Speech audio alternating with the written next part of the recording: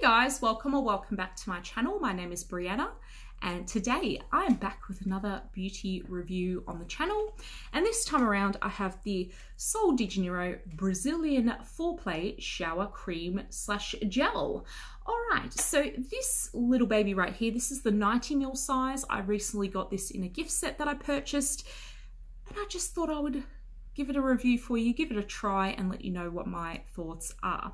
Now, it's going to be a little bit hard to show you the texture of it on camera just because it obviously isn't in a clear container, and the texture of it is, I wouldn't say it's thin, but it's not overly thick either. So it's going to be a little bit hard to show you, but I will try and see if I can get some.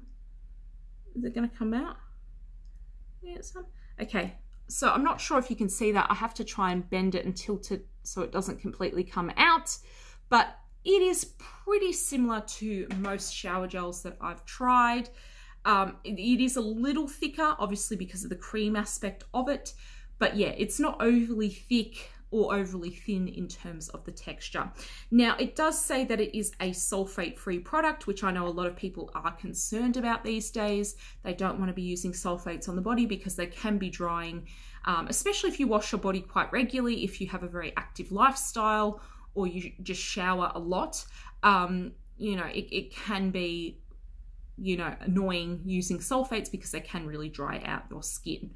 So I am just going to go over a couple of the key ingredients because the ingredients are actually printed on the back. So it does have water as the main ingredient, sodium cocoyl isothianate, so that is the detergent / foaming agent that's there instead of sulfates. It has some perfume, obviously. It's got coconut acid, tocopherol, which is vitamin E. It's got coconut oil, kwapku seed butter, acai fruit oil. That's pretty much it. The rest is like glycerine and alcohol and other preservatives that are pretty common in most products that you purchase on the market. So the scent of this, I will say the scent of this isn't overly like the Brazilian Boom Boom cream. It's a really light scent actually, which totally surprised me. I mean, it's got a little bit of the Boom Boom scent to it, but it's, you know, that sort of caramelly nutty smell, but it's just not enough for me to really love it. I was really expecting more in terms of the scent. I don't know, I think they missed the mark with the scent of this product. They really could have just amped it up and gone really intense with it, but they didn't. Another thing is I find this little opening at the top really hard to press down.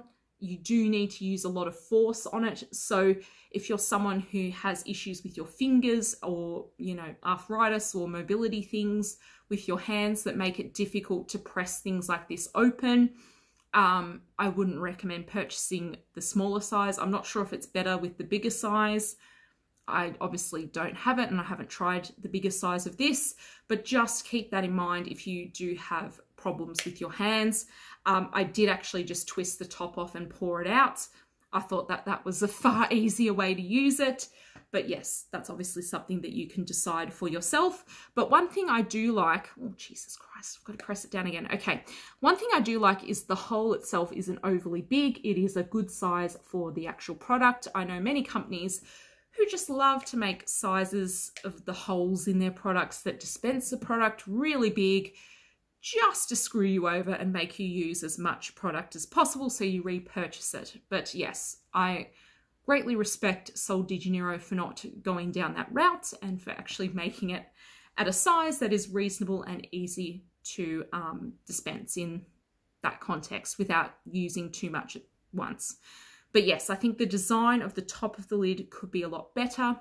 I just think they've scaled it down for this smaller size and they haven't really thought about people with issues with their hands and stuff like that.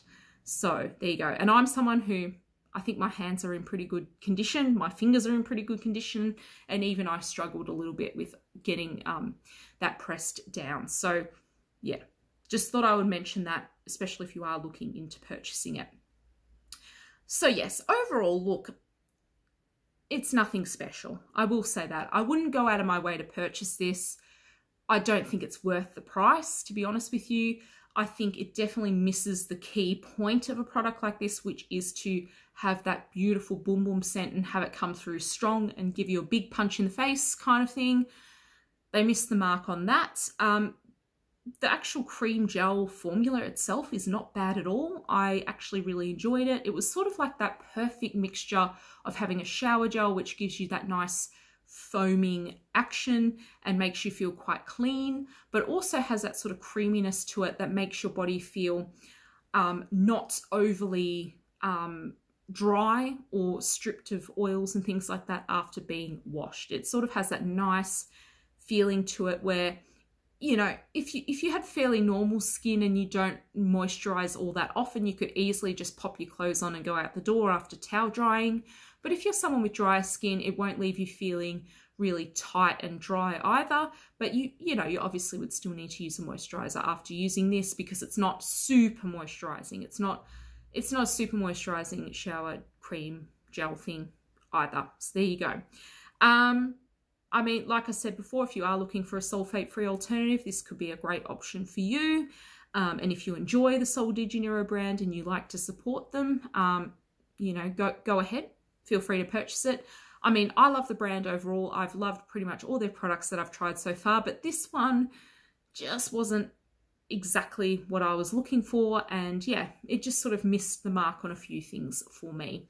So personally, I would rate it a 3 out of 5. It's definitely above average. It's not, you know, it's not a terrible product by any stretch of the imagination, but yes, the strength of the scent could have been better. The design of the cap could have been better. Those are the two main things that I would have improved with the product. So there you go. Thank you so much for watching this review. I hope it was helpful for you, or at the very least entertaining. Please let me know what your thoughts are on this product. I know they also have the Coco Cabana version of this. I haven't tried that one, so let me know what your thoughts are on that one below as well. But until next time, take care, and I hope to see you again really soon. Bye for now.